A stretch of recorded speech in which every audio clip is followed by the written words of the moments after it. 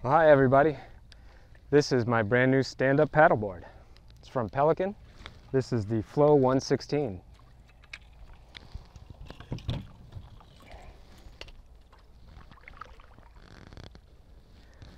I'm not really used to a stand-up paddleboard, and I'm certainly not good at surfing or anything like that, but this was pretty much a no-brainer to get on and go out there and have some fun.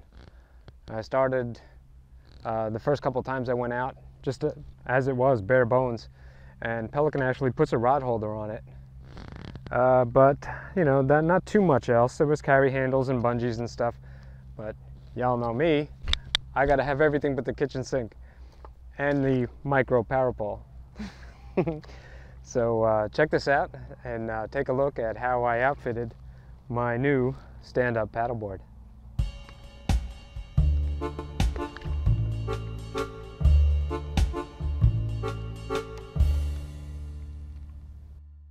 Well, I've been getting a lot closer to living on this boat here, so I figured why not do the rigging, or at least most of it, to the paddleboard here on the boat. The paddleboard's actually easy to move around compared to a kayak, and I got it on the back deck of the boat pretty easy. Sure is different than a kayak. Looks pretty cool too.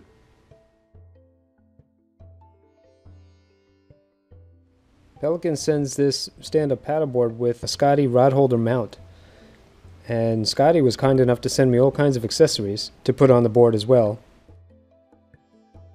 including this pump in case some of my modifications didn't work out too good. Here's an old cooler I had that I was going to use as a seat, and inside is the micro anchor, which I really wanted to attach. This is where I was going to put the micro anchor. You can see I would have to add a scupper hole if I was going to do that though. Right there. You can see on the bottom there are scupper holes already, but they don't go all the way through, and they're not centered. I mean, their location is kind of weird too, because that's where I was going to put the cooler as a seat, and I didn't want the micro up front. I really wanted it in the back behind the cooler. There was going to have to be a hole back there big enough to accept this 5/8 inch diameter spike that power pole offers with the micro anchor. So I was going to make my own scupper, and to do that I was going to use this polyethylene pipe. You can see it on the sticker there, it says polyethylene. It's not PVC. All I had to do was add it to the stand-up paddleboard.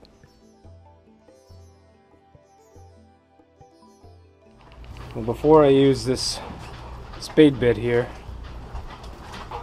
which is the same outside diameter as this pipe, what I'm going to do is I'm going to mark where the hole's got to be, and then I'm going to drill this straight through as a pilot, and that'll leave a small hole on the top and the bottom.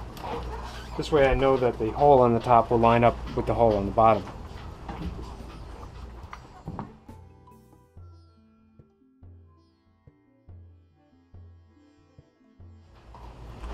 Always exciting times when you're about to drill a hole in your brand new product here, whether it be a kayak or a paddleboard.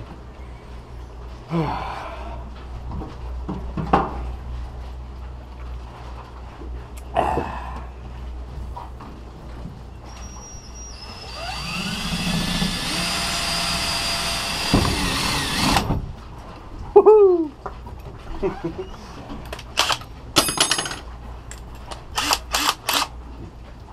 The excitement of life.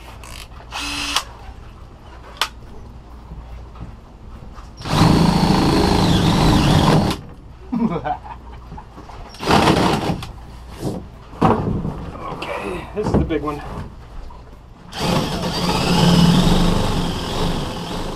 Drilling a hole in the bottom of a kayak or a paddleboard is definitely a big deal. But I know how to fix it. Took my polyethylene pipe and I put it through until it stuck out about 1/2 inch. Then I marked it. Then I used a pair of pipe cutters to trim it down.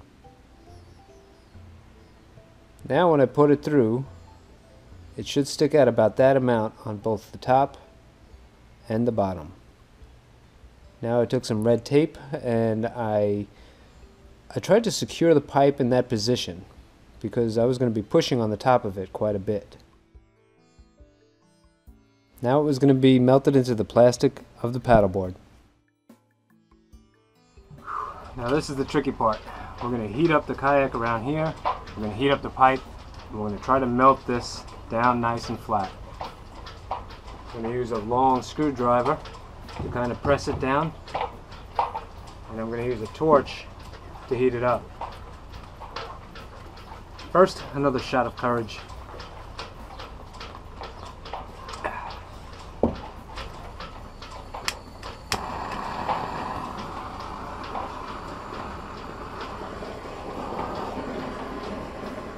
This is a technique that I've tried before, actually, in the past, and I know that it works.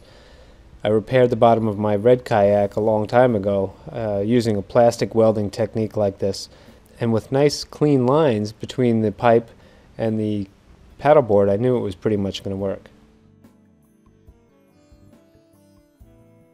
Here you see I'm fitting the spike to make sure that it passes through cleanly, and it does. Now I'm ready to melt the bottom side. You got to heat the plastic of the paddleboard about the same as the plastic of the pipe, and they will melt together and become waterproof. However, this will void your warranty, so don't you guys do this to your brand new paddleboards or kayaks. This is a project I would actually say don't try at home. Well, there you go. One scupper hole made to order. Not pretty, but that's the bottom. You're not really going to see that. As a matter of fact, I'm going to write right onto the plastic. Don't look here. I mean you. And on the top part is the other part of the pipe. That should be waterproof too, and most of it should get covered when I put the micro motor on top of it. A little bit's going to show, but again, in front of the micro anchor, I'm going to put that cooler over there. So you'll be hard pressed to see that when it's all assembled. When it came time to screw down the micro anchor mount to the paddleboard, instead of using silicone or anything like that, I just put a piece of foam in between the mount and the paddleboard, and I was hoping that that would make a waterproof barrier so that water wouldn't get in between the plastic and the screws. Then when I was done, I just trimmed away the extra foam.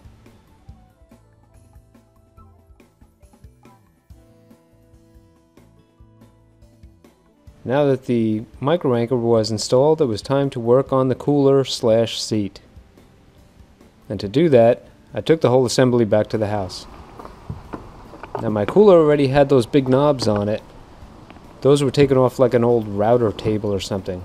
Now I just had to add the bungees that would hold the cooler down. You can see I heated up a bolt to get rid of the foam on the paddleboard, so the screws wouldn't interfere with that.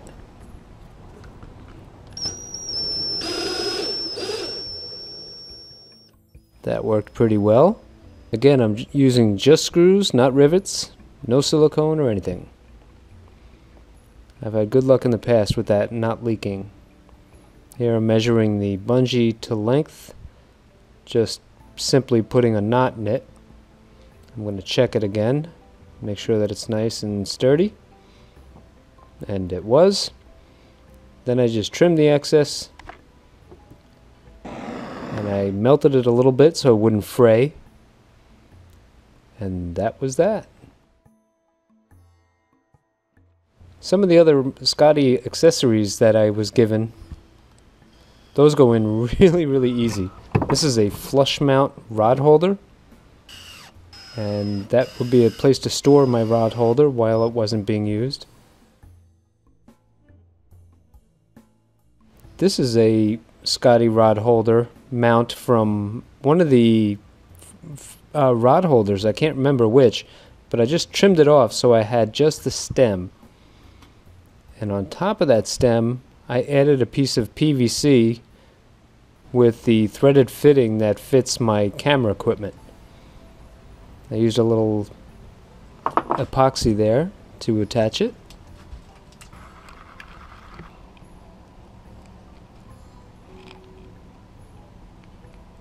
I even dripped a little bit inside of the fitting there where the screws would go, and that would hold my camera equipment. This thing was starting to feel like home. It was ready to go out on the water and catch some fish and do some filming. My thanks to Scotty for providing all the things that made outfitting this kayak pretty easy. Now, one of the last things I did was I wanted to have a quick place to have tackle on the front of the cooler that would hold the tackle box in place.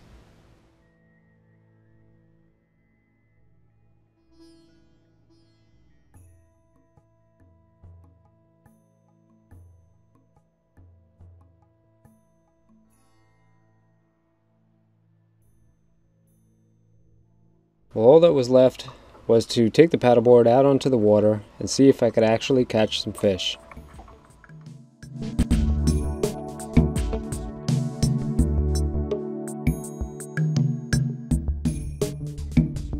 With the seat on there, it was actually pretty comfortable.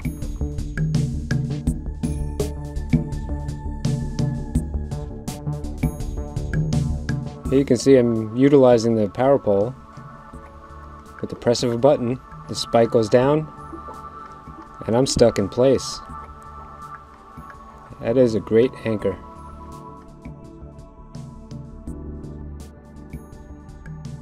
I fished these mangroves for a while looking for a bite.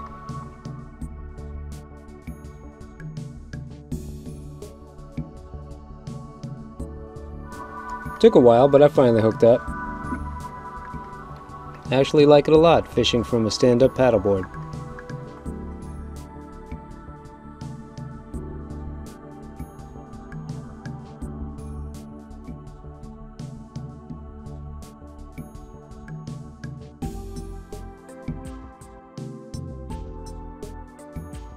Now here you can see the rocket launcher rod holder that Scotty sent. I put a pad eye on it so I could attach my boomerang clips.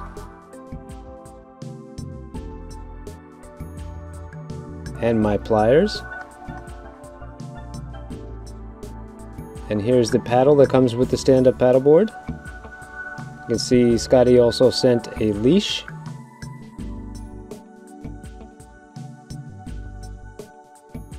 And a paddle holder. Here's a cool thing. This is an articulating extending arm. This is the mount for it. You see it just clicks into place and it holds it tight. All you have to do is twist that and it'll pop right off. And here in that spot I have this extended arm with a cup holder on it, also from Scotty. Because you know, when you're on the water, you gotta stay hydrated.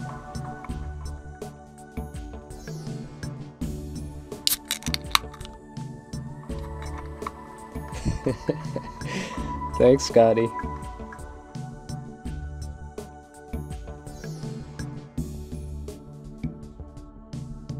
Gotta love it. I'm truly enjoying having this stand-up paddleboard. It's really easy to stow it onto my new big boat. I could see lots more adventures coming in my future, fishing from a stand-up paddleboard.